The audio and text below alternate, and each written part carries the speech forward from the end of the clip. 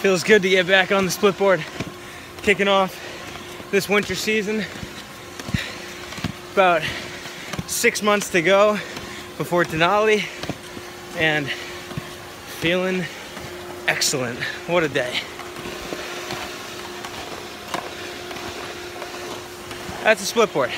It's a snowboard that comes apart, and at the top you put it back together and you ride it down. But basically you go uphill as if they're cross-country skis. It's pretty remarkable. Whew. Loving it. Now when I'm hiking it feels great, but just standing up here at the top, it's probably like 10 or 15 degrees and it doesn't feel awesome, but it's still nice to be out. I want to change over quick and get back down and get moving again, but I also wanted to take a little bit of time to just show you how split boards work in case you're unfamiliar, because it's a pretty interesting thing. So let me see if I can flip this camera around. Come on. Apparently you can't be recording and flip the camera. Interesting. Okay. Gloves back on. Alright, how this works. Right now we're in uphill mode. It's the skins are on the bottom, the binding articulates so you can move up. If you're going up a steep hill here, you got your riser so that your calves don't kill so much.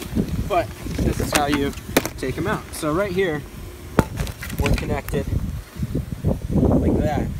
And you take this thing and you just pop it up. And by popping it up, you can remove the binding. Very simple. Same thing over here.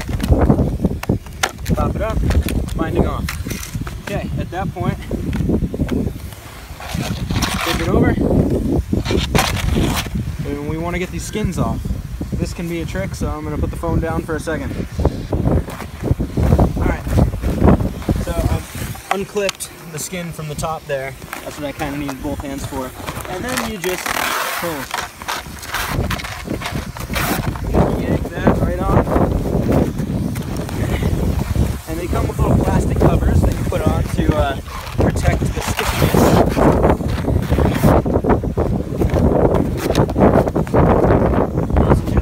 Right there for a second. And then these are the covers. I'm going to put those on to protect that and then fold it and put it back in my bag. We got Santa Claus over here. It's always nice to see Santa enjoying the great outdoors. Alright. So we got the skins off. The skins are in the bag. Next up is we want to clip the board back together. Now that the skins are off, the board slides, so you got to be careful that it doesn't slide away on you. But this is how we'll do it. Take the sides,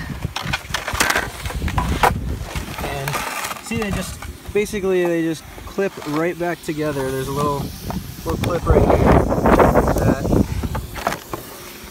fit that in. Close it up. Bam. Lock it from the top with this little lever. Bam, that's one. Here's two. Flip that over. There we go. Lock it from the top. Just like that. And our board is now together. It's like a snowboard. So then we take our bindings and this goes, see there's these like little plates there, or the little bars. That hooks on to the end of the plate, and then you got these little levers that if you pull down on this bar, see that the white bar there?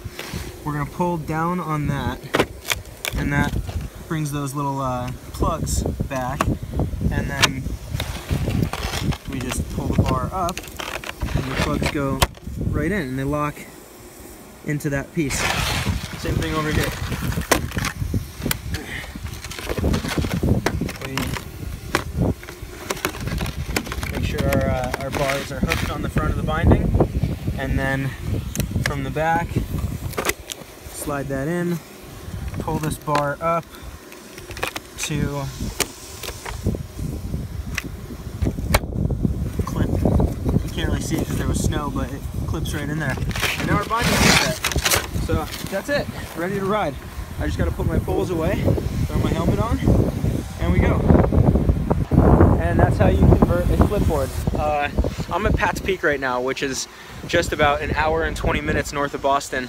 And it's a really cool place. They have a very lenient uphill policy in the sense that it's free. So you just come here, you don't have to pay, and you hike uphill a few times, you switch over onto your splitboard, and you ride down, and when you're done you can go have a beer or go home or whatever. It's great. It's good training, close by, so I recommend it. And that's splitboarding.